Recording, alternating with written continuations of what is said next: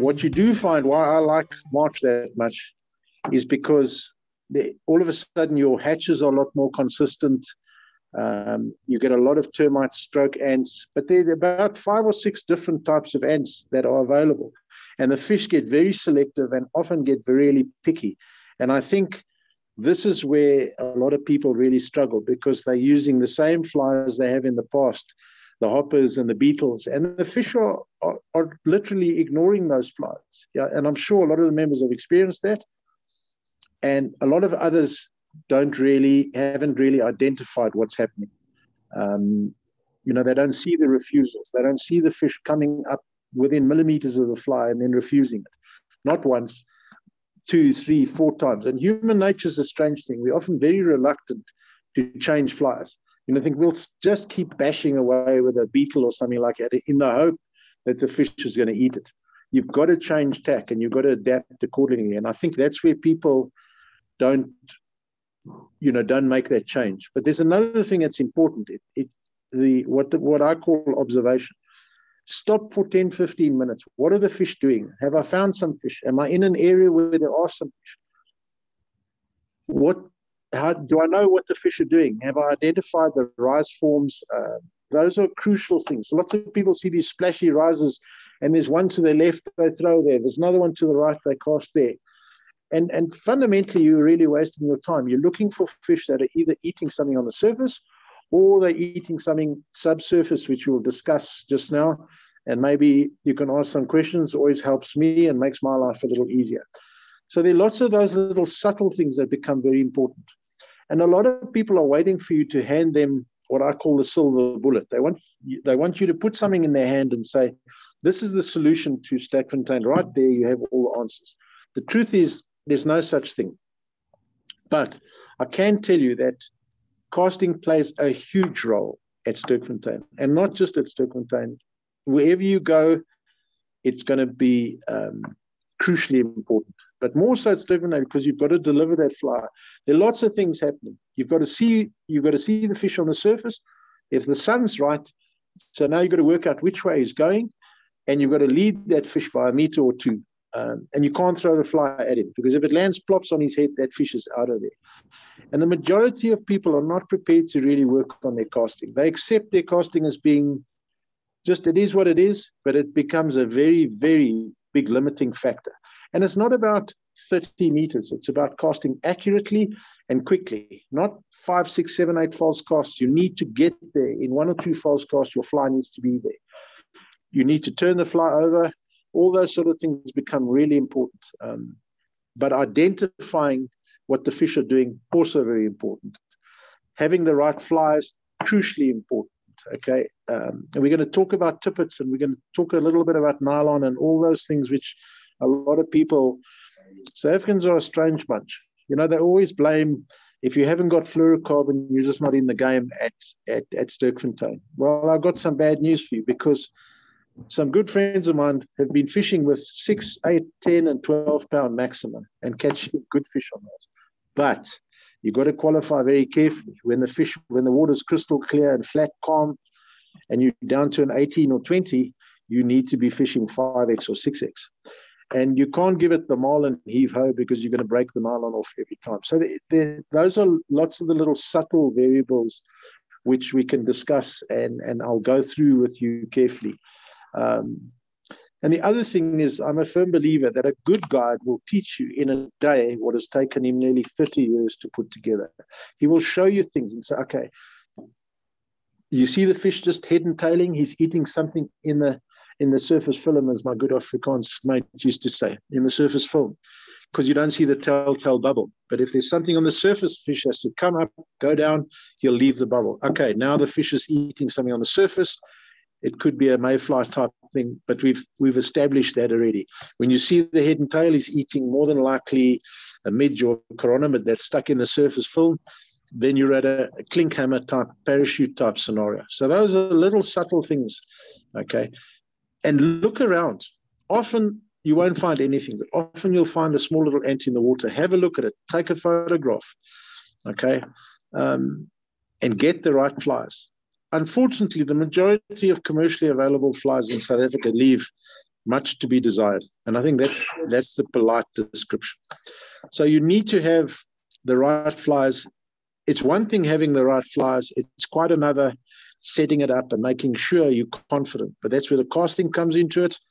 And we're going to talk a little bit about leaders. For me, when the fishing's really tough, you need to be fishing leader and tippet combination, minimum 15 foot, call it 5 meters. More if you can do it, 18 to 20 foot. This is where your casting skills come into it. I think one needs to qualify very carefully. It's much easier from a boat. You're standing on an elevated thing. When you're fishing from the shore on an incline or something like that, it's a lot more difficult. If there's a chop on the surface, you can get away with bigger flies and heavier nylon. If it's flat, calm, those fish are going to be scrutinizing your flies so much more. Okay, but you had such an advantage. If you can see the fish moving, what you got to say to yourself, okay, the fish is moving, it's eating something in the film. Have I got the right fly on? And do I know which way he's going? Okay, they do change direction. They don't, but often they'll move in a straight line. That's where the casting is. 1, 2 false cast, the fly's got to be down. So those are some of the crucial components of it. And I can't stress enough, you've got to get, for those who are struggling with their casting, get a lesson, not from your family butcher or dentist, from someone who knows, who can teach you in a language you can follow. Why this? Why that? Why am I not getting a tight loop? Why am I struggling? Why am I not getting a little bit of extra distance? And I think people put too much emphasis on distance. Accuracy often far outweighs distance. Being able to cast further than most is an advantage. There are times when the fish won't come close to the boat or the shore, and you've got to now make a longer cast. And you've got to make it with fewer false casts. I noticed, and I learned a lot the back end of this season. There were days when I could see really big fish in the water, and I had 5X, 6X, and I had a size 18, 20, and the fish was still refusing that. But they were so twitchy. When I picked the rod up to make a back cast, I could see the fish, bang, gone. So those are those steep learning curves. And I mean, I've always said about fly fishing, the beauty about fly fishing is you never stop learning. You'll spend a lifetime and more learning all the time. I learned a lot this season. I learned from other fly fishers and just observation, paying attention to what's on the water. And some people think you go out and you just find fish automatically. It doesn't happen like that. There are days when it does, and it's nice, but you can always, if you've got a plan B, C, and D, and as a guide, you've got to have that plan B, C, and D. If my plan A doesn't work, I've got to look at the conditions. I've got to look at where we are in the season. I've got to look at how much wind is blowing, what direction the wind is blowing. All those little things become quite important. So I think I've chatted quite a bit on, the scenario that's out there. I've made a couple of notes. One is casting. 2 is flies. We'll talk about flies. We'll talk about identifying the water and identifying the risers. Those are some of the crucial points which I've made. So, Roy, in a nutshell. If I can, there is a member question, but before I ask that, is so for the sake of the theme of the session we're having tonight, so what makes late season and early season and good season? What are the variables really that a fly fisherman needs to take cognizance of? Yeah, it's a good question, Roy, because often people say, yeah, but what happens to the fish in the winter at Sterkfontein? And we'll talk Sterkfontein specifically here. Early season, lots of people start going there in October. For me, the season realistically gets going middle of November, okay? But it can be very, very hit and miss because you've now got changeover from your sort of winter and you haven't quite got into spring yet. You can have big winds. And it's fine if you have flexibility and you can go down on short notice, but not everyone has that luxury. So maybe you want to plan a little longer. You say, well, and it's always an educated guess. You're not going to hit the weather on the head every time a coconut. But if you're looking for more consistent fishing, I would say look at end of Feb, March. The weather's a little steadier. The rains have slowed down. This year was an exception to the rule. It's almost like we're back to days of old. A huge amount of rain, overcast weather makes fishing tough. but that's, things move all the time. And in a way, I always say that's a good thing. If it was the same all the time, it would get really boring and you wouldn't get challenged. And I think that for me is a big part of fly fishing, is a challenge all the time. What are the fish doing? What do I need to do? I need to change. I need to adapt. And sit back and observe, ask the questions. A lot of people are reluctant to ask questions. Like I said, I mean, for me, I'm very lucky. I get to fish with guys who are exceptionally competent. And you learn all the time. And I'm hoping vice versa, so those are things. And the discussion I've had with some of my good mates, this is stuff that there's no book written I can go to and get it, open it, and info's there. Unfortunately, it's not always there. And there's often a lot of conflicting information. But the guys don't qualify. Why this? Explain to me why that happens, and explain to me within reason for a lot of the time. No, we don't have all the answers.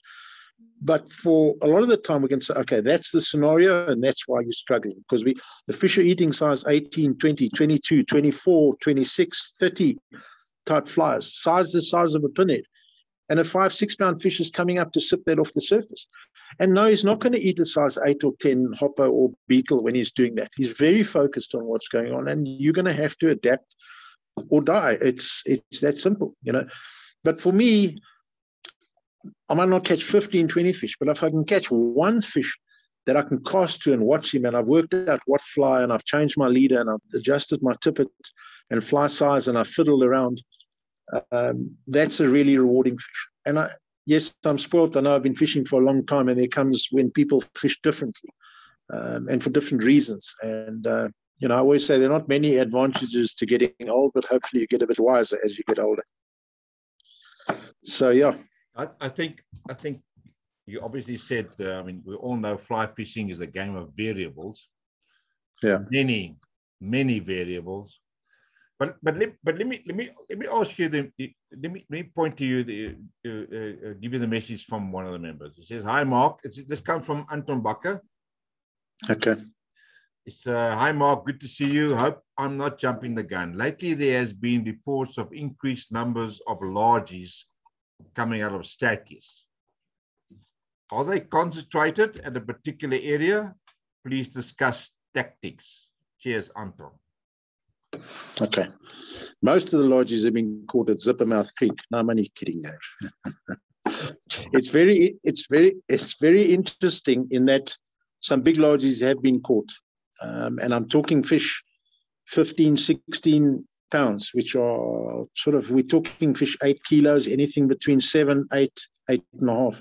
And I'm convinced that we'll see some fish nudging the 9 kilo and some change mark. But to answer the question specifically, those fish are being caught very randomly in different spots and on crazy fly type size 10 beetles. The 2 big fish, one a client of mine caught and one client of the fly castaway guys caught, both of them were caught on size 10 beetles. My fish was caught blind. They say they saw the fish that they caught, the other big largie. You don't see a lot of largies. I mean, I spend more time on the water there than I think most do. And I'll be quite honest, you don't see largies rolling. There are some areas, and this season I promised myself that I would take out a big rod, my 8 or 9 weight rod, with an intermediate or sinking line and some streamer flies that we use for largies on the Vaal and elsewhere. It didn't happen. Okay, well, it hasn't happened as yet.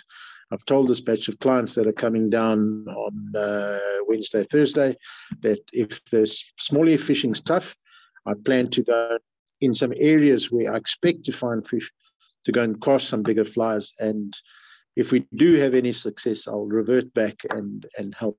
But largies have a fondness for rocks and flow. Obviously, in Sterkfontein, you don't get a lot of flow, but there's some areas with big submerged rocks that I think Caddis Corner up near Dog's Head is one. That big fish came off very close to Quantani on the point where there's a whole lot of dead timber. And I know a lot of the largemouth bass fishermen, when they're fishing what they call plastics or plastic worm type fishing, and they're fishing pretty 4, 5, sometimes 6 meters, every now and again they bump a big largie. So, and I know there are certain areas where I've caught them a little more consistently than others. but it's very haphazard, if the truth be known. For some reason, they seem to move around a lot. I can tell you that from a couple of years' observation now, February seems to be when most of the lodges come out. Why, I don't know. I haven't been able to put my finger on it, but there's no doubt, having chatted to a lot of the guides, that's when it happens. And the reason why you're not seeing maybe a lot of the pictures, because we are concerned about anglers coming and catching those lodges and keeping them, which is, for me, would be a crime and very sad at the same time. So I'm hoping that answers your questions. If there's anything else, just let me know. Yeah. Thanks, Mark, for that response. There's no other questions at the moment. Okay. So the big thing, I think, maybe seeing there's no questions, maybe we should talk about the change environment from the launching at the government site versus Quantani, which I think it seems to me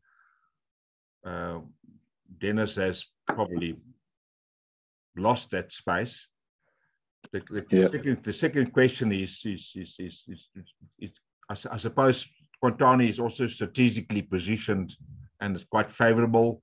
So how do you see the yellow fishing or yellow fly fishing or fly fishing for yellows panning out in the future in terms of guides and fly fishermen like ourselves?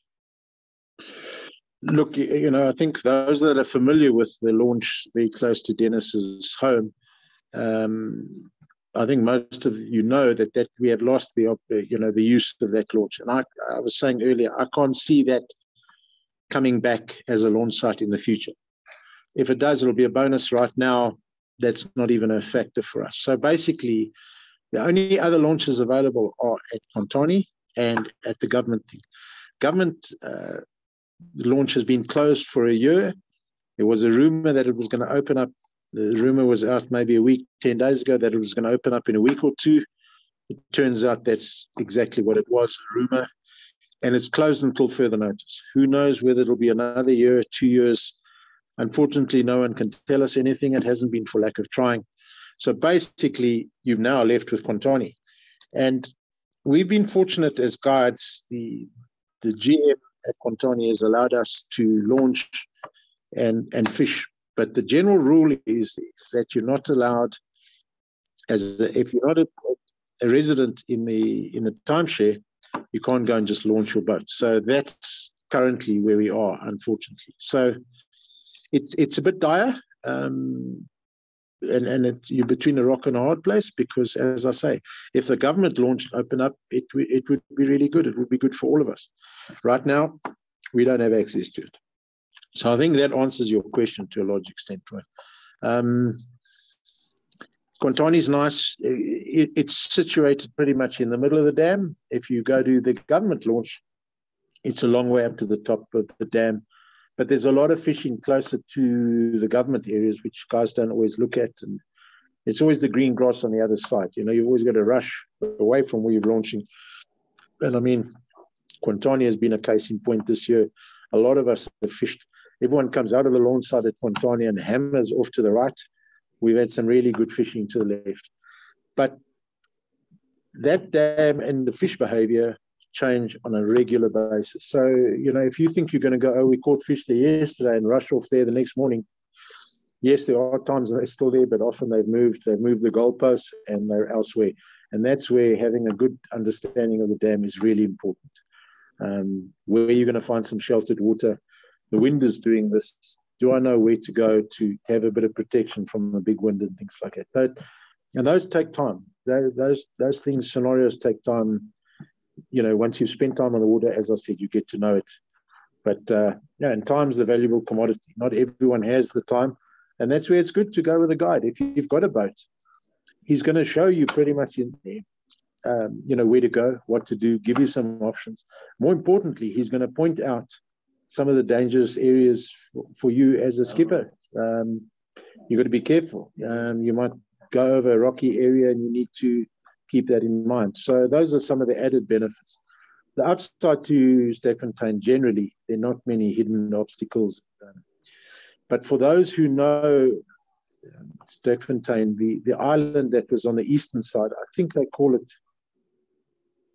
always get confused, I think they call it Darcy Island. But right now, it's underwater because they've been putting a lot of water into Stekfontein Dam, and the dam has risen from about 93% to must be close to 98%. I haven't checked on the actual, but that, because of the amount of rain we had, there a lot of spare capacity down the water, and most of you know, I think that there's an hydro scheme. So what keeps Stekfontein with water is the amount of small streams that run in there supply a small fraction and almost insignificant amount of water to the dam.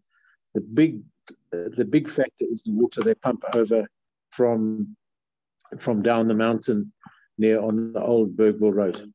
So yeah, I think that answers most of those questions, right? Yeah, just quickly, in terms of alternative accommodation, I think Stekfontein is, Quintana is going to get pretty busy by the sounds of things, and you know, we desperately want to get on the water. What's the alternatives for, you know, for accommodation like around the area? Well, look, there's obviously Dennis's, which a lot of you know from an accommodation point of view. It's still there. There's very close to the entrance to the government, there's a guest house there called a River Runs something, I can't remember exactly. There's also windmill cottages that are very close to Dennis's on the old Bergville Road. It used to be the old Caterpillar Catfish. But it's limited. There's no doubt that it's limited. There's a fellow building some accommodation. It's not going to be inexpensive accommodation. It's going to be, and I think it's going to be linked. You know, you can use my lawn site. That's the Wild Horses lawn site. But you need to be a resident in my accommodation, which is fair enough, but that's really what it boils down to. So there is some accommodation available, but it would be really nice if the government operation opened again, because you have the option, you have the camping, caravanning option there. I haven't been in those chalets for a long, long time, but they tell me they are really dire at the moment and not in great shape. Good. Mark, just a question from one of the members, Anlu. He says, are there any good reading material available about the dam for someone like me who is a complete newbie to the dam? Paul, it's an exceptionally good question, because the truth is there's not a lot of good information out there. And the problem is that the information that there is sometimes dated, and it's very conflicting, because one fella says this and another fella says that, but very few people take the time to explain, okay, I'm suggesting this and that's why I'm suggesting it, and it should make sense. Talk about water temperatures, talk about different times of the year. Those are some of the crucial components that, and sadly there isn't a lot of that information around. There is some good information, but I think one must always keep an open mind and don't accept that because you see it in print, that's the be all end all. Ask the questions. Most of the guides, a lot of people think that the guides aren't approachable.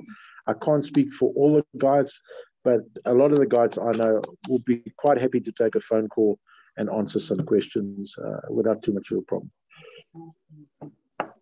If I may add there, I think the member's question is very valued, but I think the knowledge lies in the guides, and maybe sometimes the guides should go and put down pen to paper. But besides that, I think we've always said it, it's, a guide is always worth using. I see there's another question. It comes from Warwick. It says, hi Mark, with regards to the super long leaders that are required a lot of times, would it be acceptable to use a 5-foot clear floating poly leader with additional 8 to 10 foot tippet? Again, it's a good question. What you've got to be careful of, and this happens a lot, is often if you use too long a tippet, because of the thin stuff, it doesn't have the ability to turn the fly over, and that's a problem. What I do leader-wise, some guys tie their own leaders, and there are various leader formulas which you can get onto on the internet. but I still buy a tapered leader. But what I do is I'll buy a tapered leader, a 9-foot leader. There are times when you can buy 12-footers, which would be recommended, or even 15-foot leaders. But they are scarce. Not everybody keeps them. So what I like doing is, I'll be quite honest, I couldn't tell you the diameter of a 3X, 4X, or 5X tippet. You know, for me, it's very simple. I'll buy a leader that comes down to about a 12-pound point, and then onto that, diameter-wise, I'll step it down to maybe a piece of 8-pound maximum. And I keep the butt section. I don't want to, the reason why I buy the heavy leader, I want a thick butt section. Why? Because that aids you turning an 18, 20-foot leader over at the end of the day. Okay, and again, it's a turning your fly over has a lot to do with your leader makeup, obviously, and your casting technique. Okay, and one of the problems is I see too many people forcing their casts, thinking that the more effort you put in, the more you're going to get out of it. The irony of it is, the more you force it, the less you get out of it. I always tell people it's Irish: less is more. The technique is crucial. So getting back to your leader, I'm not convinced that 5-foot poly leader, I think you're better off buying a tapered leader. But in saying that, I would go out and test your theory and see whether it will work. And don't just test it with the wind. There are times you're going to have to cast that leader tippet into the wind. Okay, and that's where the casting ability comes into that. And you know, as I say, turning the leader over. But I'm going to give you a helpful little hint. As a right-hander, if you're struggling to turn a longish leader over, and in my opinion, late season, you should be using a leader tippet length of minimum 15 foot. Better to be at about 17, 18. Yeah, I would say double rod length on a 9-foot rod would be close. And if you can manage a bit more, the further you can get the fly line away from the fly, the better. That's really what it boils down to. But there's a little trick you can use when you're casting. As you're presenting the fly, and if you're struggling to turn your leader, pull your left hand back. So effectively what you're doing, you're taking the slack out of the fly line and making sure you get a nice straight presentation. Hope that helps. Well, I must say, I think your advice is brilliant. But then in closing, I don't see any more questions, and so. So, in summary, Mark, what is the tactics we need to use for late season yellows? In summary. All right. So I'm not saying for 1 second that the fish are not going to eat grasshoppers and beetles. All right.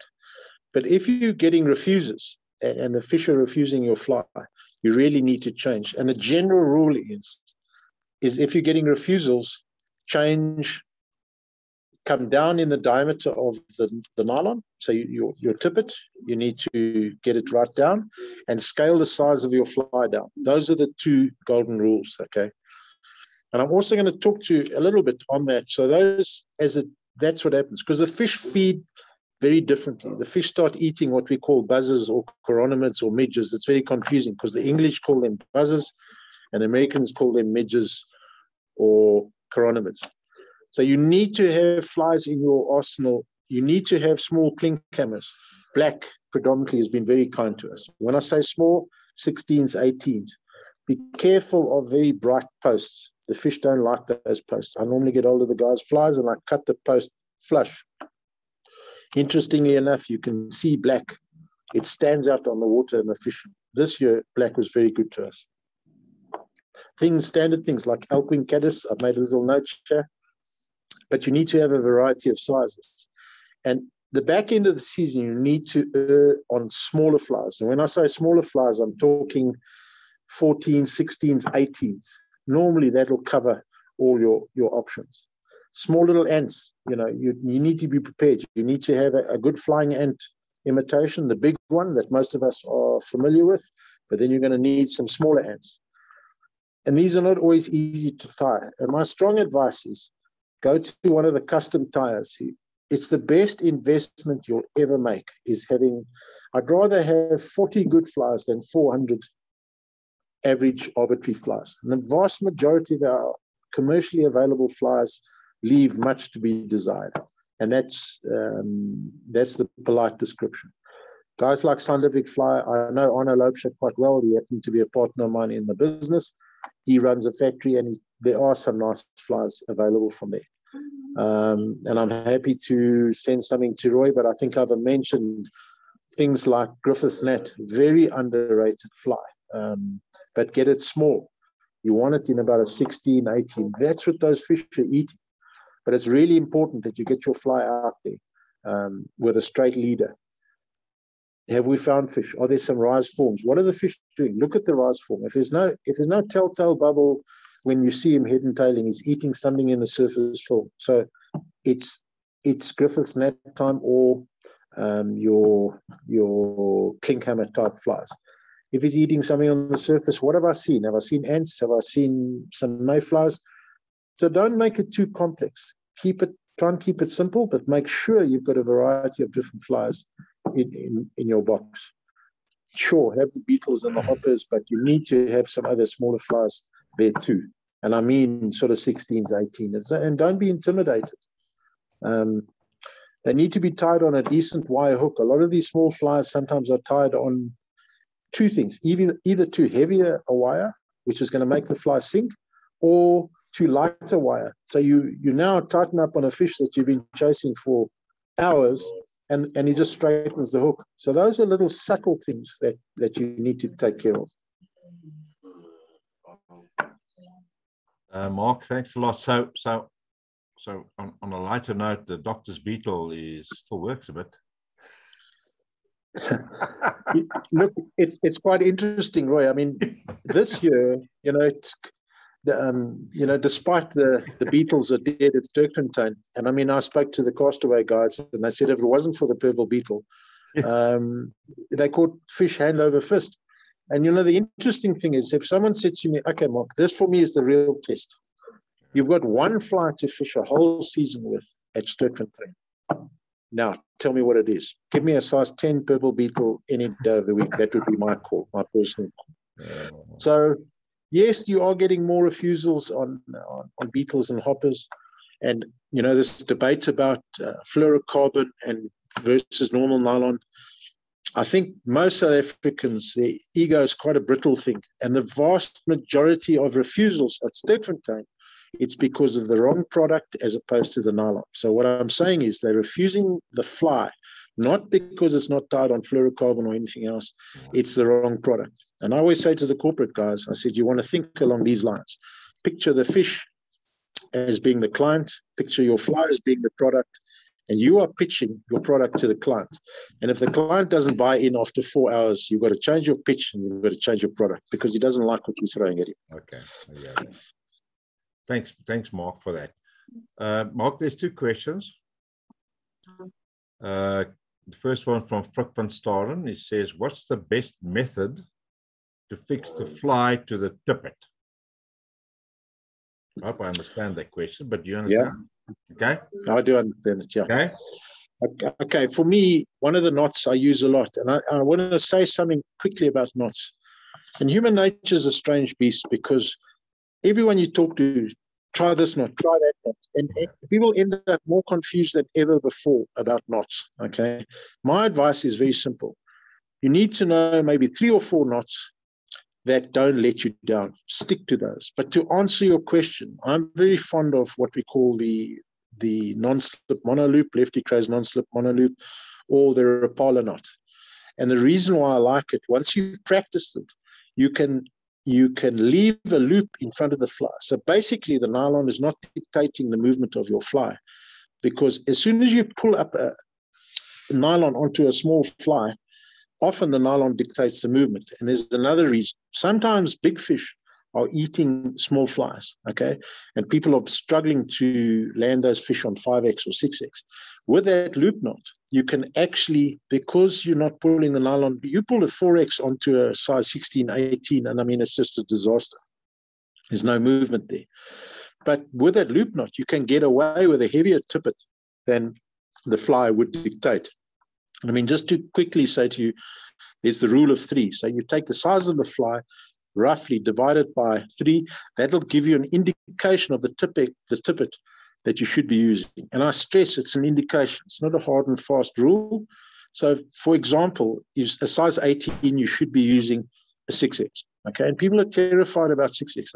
I challenge them to put a 6X tippet or a 5X tippet on the end of the line and get someone to hold the fly line and the leader at a distance. And I want you to pull on the rod, not a sudden snap, just pull. And you'll be astounded at how much you can actually pull. What breaks the nylon is that sudden shock. The fish is running, the rod's straight, and there's a slight bump in the reel, or someone palms the reel, and it's going to break that 5X, 6X in the blink of an eye. So it takes a bit of getting used to light tippet. But my advice is try it. As I said earlier, if the fishing gets tough, the general rule is scale the diameter of the nylon down, scale the size of the fly down. Don't be shy to go to a 16, 18. The other thing is, if you've been fishing a big fly, a beetle or a hopper in a size 10 or 12 for 4 hours, you've got nothing to lose. Absolutely nothing to lose by throwing out a small fly. Clearly, nothing's happened on a big fly. And, 3 or 4 of you are fishing the same old techniques, same fly, change. Do something a little different. As I said, we've been at it 3-4 hours. The client doesn't like the product we've been pitching at them. Change the product. You've got nothing to lose. Scale the size of the fly down and scale the diameter of the nylon down. So I like that non-slip monoloop. With a bit of practice, you can get the loop very close to the eye of the fly. You want to make sure it's not too big, because those fish are going to scrutinize your fly, and they are going to come up within millimeters of your fly and look at your fly carefully. But you need to identify that and say, okay, the fish has refused my fly. And after 3 or 4 refusals, you should change. But you also need to make sure you're looking to see. Not everyone sees those refusals and automatically puts it down to the nylon. It's not the nylon. I've just said at times, and you've got to be qualified very carefully. Guys have caught. I'm going to try and find a picture for Roy of a big cricket type thing.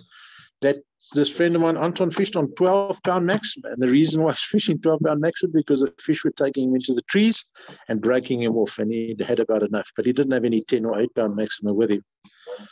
He was fishing on the dam a couple of days ago using 6-pound maximum. But there was a chop on the water. You're talking about feeding fish, and it's a different scenario. So one needs to qualify very carefully why this and why that. But to answer your question, quick, small, that Rapala knot or the non-slip monoloop is my go-to knot. It hasn't let me down. If you tie good knots, it shouldn't let you down. So yeah, I don't like that uni knot that slips up, because no matter how carefully you tie it, it often leaves a kink in your tippet, which is a problem. Where if you with a bit of practice with that non-slip monoloop, you can get a small loop, and it's pretty strong, and it's the knot I use, and it hasn't let me down. I think thanks, Mark. I think, Mark, that was well explained, and thank you very much for that. And I'm sure Frick appreciates that. The next question is, somebody's got let me just see who's got their mute on, not audio on. Okay. So the next question is, do you treat your leader to sink it? It's a really good question, and this debate has raged on for a long, long time. And my sound advice now is, I used to be stubborn and say it doesn't make any difference. It does make a difference. And you should be treating your tippet specifically to try and ideally sink below the surface. That's first price. You can use mud or something like that. And I'm not convinced, and neither are a lot of guys, that fluorocarbon is going to sink and make a difference in that department. For me, 300 Rand for 30 meters of fluorocarbon is iniquitous. 3 spools of that, or 4 spools, you bought yourself a good fly line. So yes, I would say without a doubt, especially when the water's calm, and the fish are being particularly finicky. And I think this is where, because we spend so much time on the water and we get to see different scenarios and fish behaving very differently, that's where I would say yes, without a doubt. Given the option, I'd rather have a sinking tippet.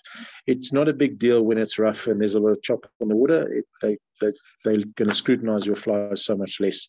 But yep, without a doubt, a sunken tippet is first prize.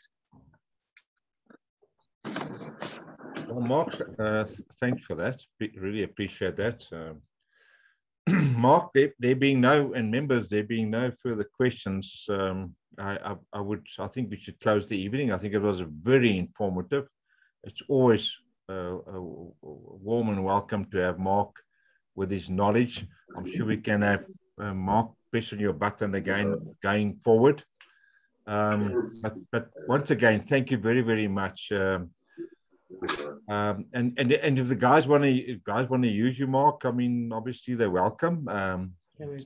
Just got to sort out, the accommodation at Quantani, which is a problem. Or with good planning, it will work very well. But Mark, may I say thank you to you on behalf of the committee and the members. Very informative as always. Always learn from a master legend like yourself. And thank you very much for entertaining us this evening.